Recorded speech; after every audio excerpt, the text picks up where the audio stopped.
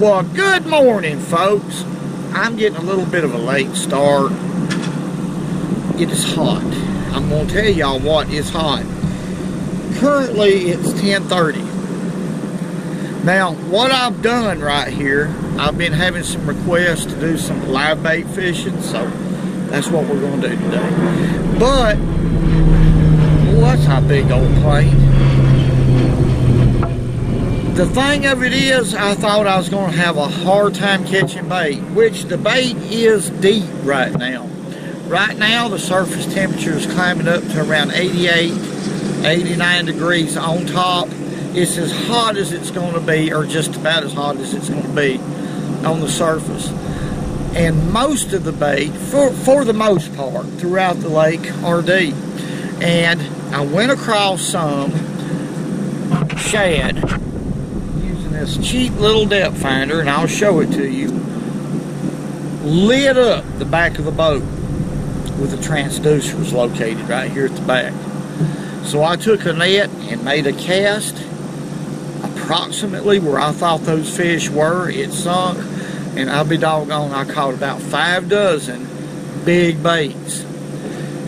Blessing. That's just nothing but a blessing. What we're going to do is fish. I've got 2 rods with me and may use them both, but I'm going to start off with a 7-foot it's a 7'6" sow belly rod, medium action, excuse me. And I have a 14-pound test leader, one of about 20 feet on here, a long leader, and it's mono. The reason why I'm using mono today, we may tie into a few big fish. I need to stretch. We're going to be fishing vertical structure bridge columns with these baits, and in my opinion, mono will take much more abuse than fluorocarbon will when it's tied to braid. This is 15-pound test frost braid, 3,000 size Daiwa spinning reel, and that's what we're going to do. As far as hooks, well, these are pretty good sized baits, but because it's hot, and that's the only reason, I'm using a size 1/0 Gamakatsu hook right here, and I have it snailed. That's a snail knot, and I have a size 2 split shot. I believe that's a size 2. Let me be accurate with this. Now, I may have to increase that split shot size. I'm not sure, and I'll explain why. Yes, it's a size 2. Size 2. May have to go a little bit heavier. I may have to double up on them. The reason is because I have to find out what depth the fish are. It depends on how much water that's being pulled out of here from the dam. Now, if they're not pulling a lot of water, the fish will just generally always be on the bottom or very close to the bottom. If they're pulling a lot of water, the fish will suspend. The reason why they do that is because the shad that's relating to those columns will do the same. Hence, the game fish will follow. It's that simple. Nothing to it. But let's get on out there and see what we can do. And cross your fingers, we may catch a few big ones today. Whoa. Look at the cormorants, or cormorants, the pretty birds. Whoa, whoa. Right yonder. See that big old bridge? Whoa. Hey, man. Whoa. Whoa. Whoa!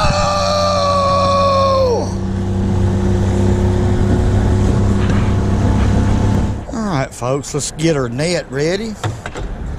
We're here at the location, by the way. Let's get our trolling motor dunked.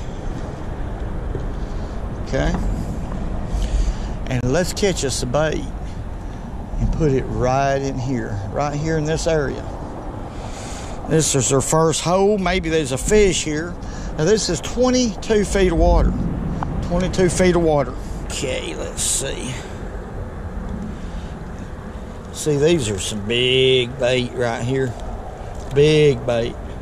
And I had a lot of questions about, Richard, do you put salt in with your bait? Absolutely. Salt is a must. Now what we're going to do is barely hook him through both lips. We'll turn around here and see what we can do. I was wanting big gizzard shad, but I got a net full of these right off the bat, and I tell you, that's a blessing.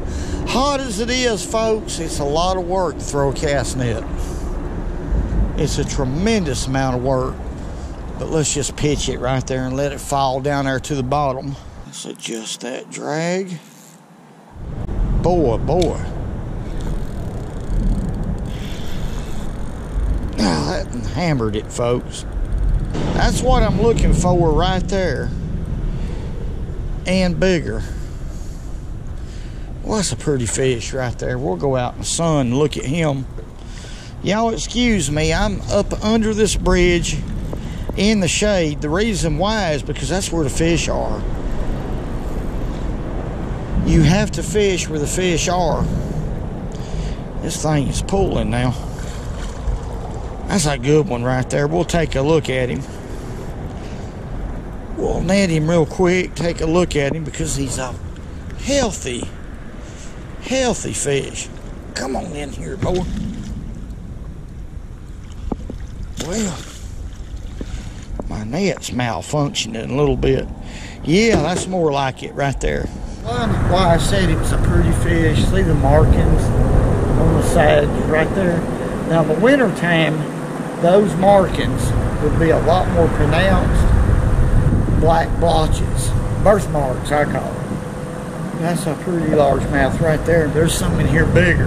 If we can get them to bite, let's let him go. There he goes. Oh my goodness. What a lot of fun. Well, old man got mad because I was catching fish out here. Look at it. He's leaving right now.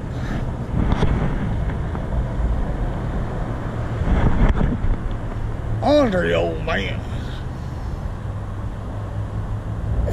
Look here, folks. Oh my. I'm on a different column right here. Y'all ready? Let's see what we got here.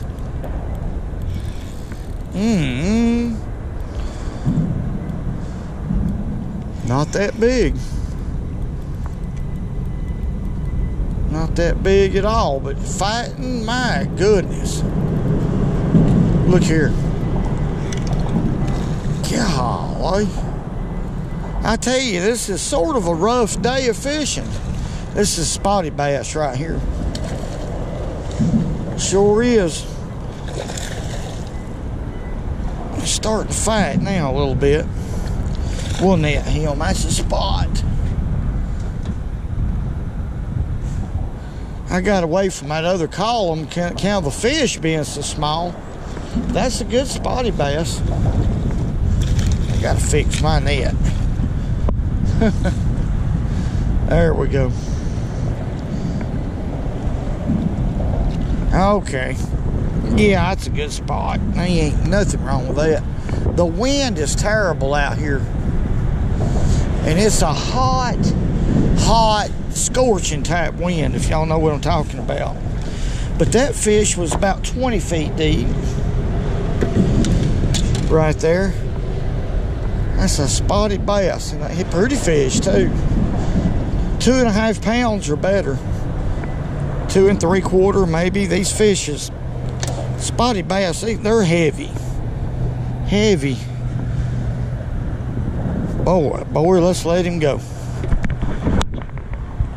Go on back, boy. I'm gonna try that again. I tell you what, folks, there's nothing to this kind of fishing. The only thing is, it's in the summertime, when the water temperature is hot like this, you have to fish pretty quick. Even with a live bait tank, a lot of your bait will get in pretty bad shape pretty quick. Here's another fish right here. Got him. That might be another spotted bass. I don't know. He sure is fighting like one. Golly. Look at that fish fight. Now, that's a largemouth. Now we're catching some better fish. That's about, I don't know, a 2.5 pounder probably. Come on back here. That's a chunky fish right there. He's bigger than that. He's pushing 3 pounds. Sure is. Stocky fish. There's more fish right there than what I think. Let's get in here with it again.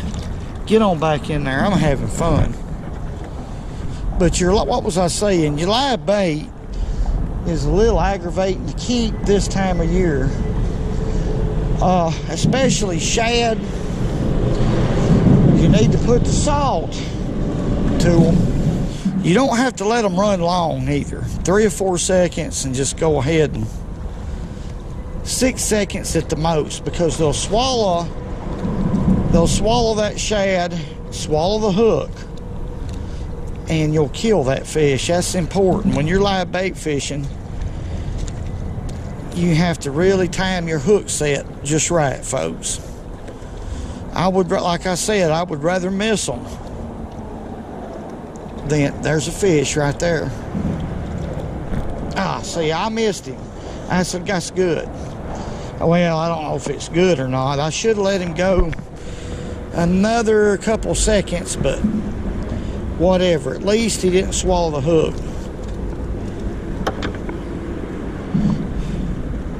But we'll get another bait down there.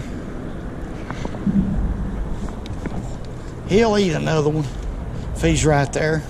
Usually I'll skip all the cast netting because it's just a long, boring deal. A lot of work involved in it, especially in the summertime.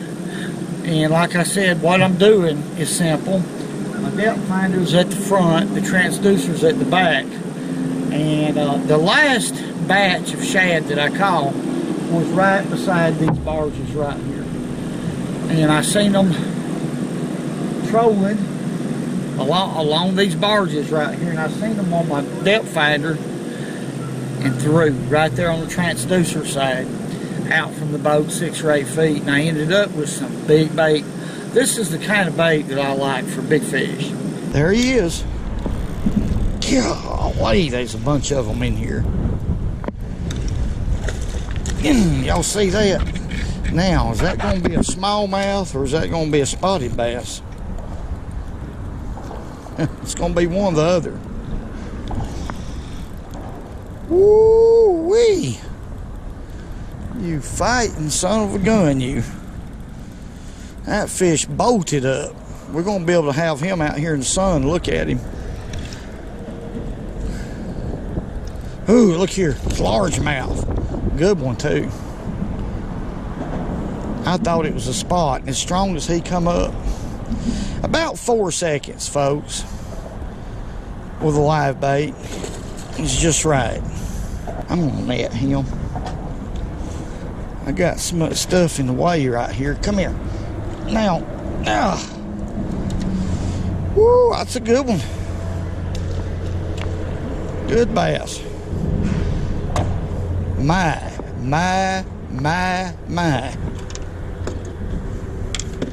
Woo. Quit. See where that hook is? That's where I like to hook them. That's what we're looking for right there. Just good quality, deep summertime bass. Let's let it go. Okay, folks, let's resuscitate her. That water's hot. When she starts biting down a little bit, you can tell when all of a sudden they get a lot of energy.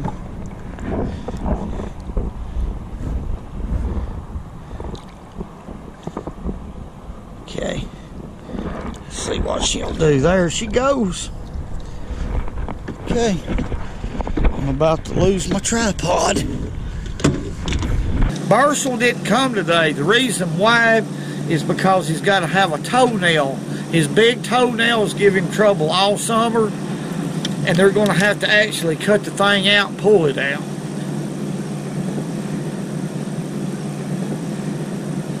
Wow. Boy, boy, boy, boy. One knocked the fire out of that. I mean, he hit it. Yeah, that's a good one right here. Man.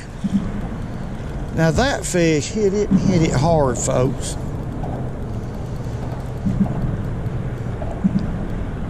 They wasn't no playing around at all. They wouldn't have this nibbling, nabbling around. It was just boom. See what we got. Yeah, big spotted bass. I mean a big spot. My. Now that's what I like right there. Oh! I better loosen off on that. When they get that big, that's a beautiful, beautiful fish. When they get that big, I watch them close.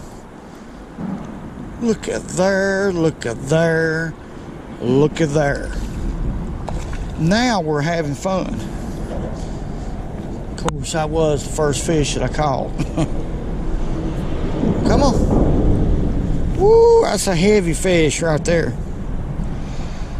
That is a heavy spot. That's still a, oh boy, I caught him. That was quick. I'm a quick old man. But that's a good spotted bass. Let's let him go. I thought it was about 3.5 pounds, to be honest. Water's hot. There we go. Blessing to be out here, folks. Now it's burning up. Summertime, a lot of times is a little bit stressful. Not only on the angler, but the fisher, the fish. Excuse me. When heat index gets past 100 degrees, it's pretty rough. But what I do is this. What do you call it? I count my blessings. I just love life. And I think that if you'll do that, if you'll count your blessings, you'll see that God is great. Hard for me to think out here, but you know, I love this stuff. I tell you, I'm going to quit fishing. Woo! Somebody knows me. I'm going to quit fishing when my toes is turned up. But until then, I'm going to hammer down. Let's catch another. That's a one peculiar old man. Old man Wallace. He'll stare at you. You can feel it. You can look over at him. He'll throw his head the other way. And all of a sudden, you can turn your head again. You can feel that. And you can look at him. He'll throw.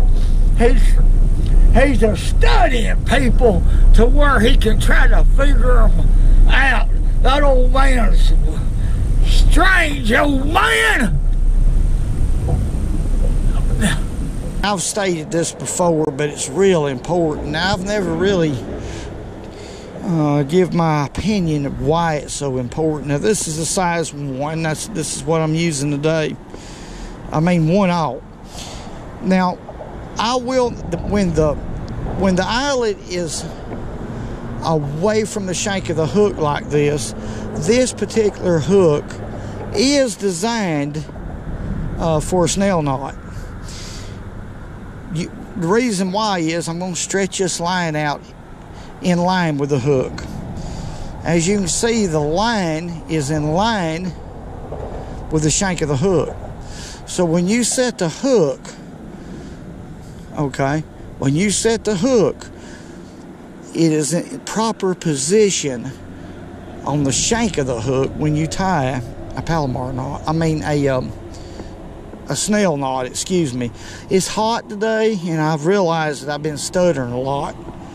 When it gets this hot, it's just hard to really think and talk just right, or it is for me. But yeah, I just wanted to point that out, folks. Let's get back in here and see if we can catch another. That one knocked the fire out of it. Let's see what we got. Wow.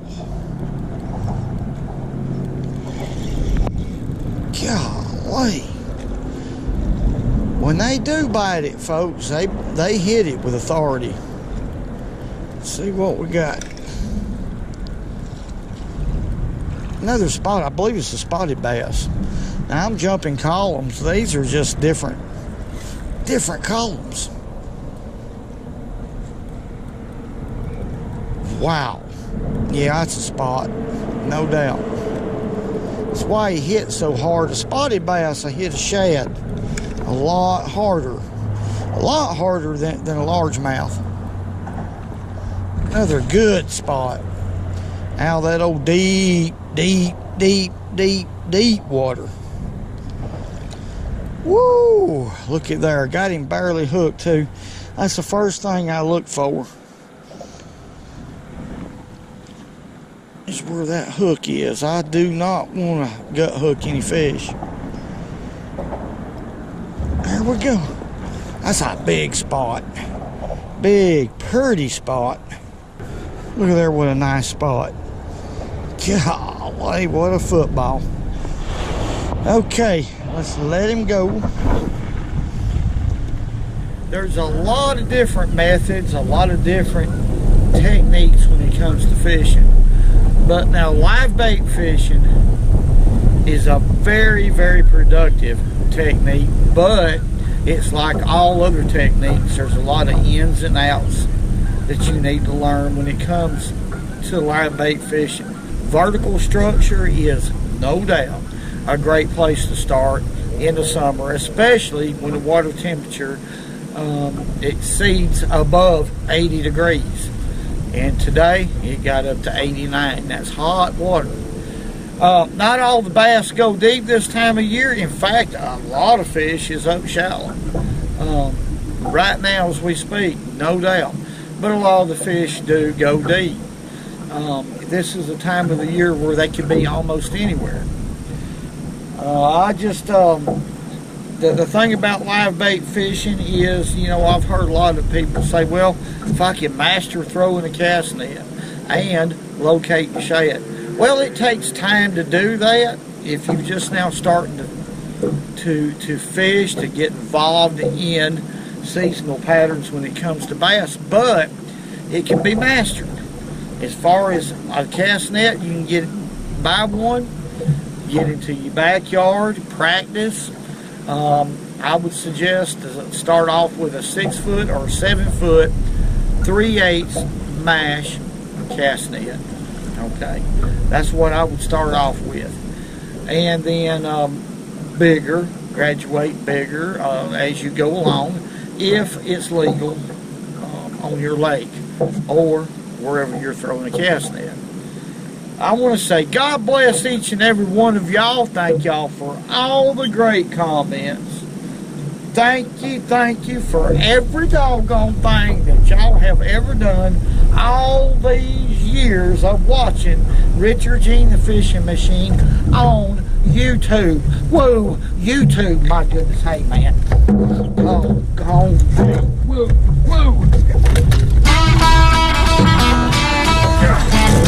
And remember, go fishing when you can, because it's good. Oh, yeah.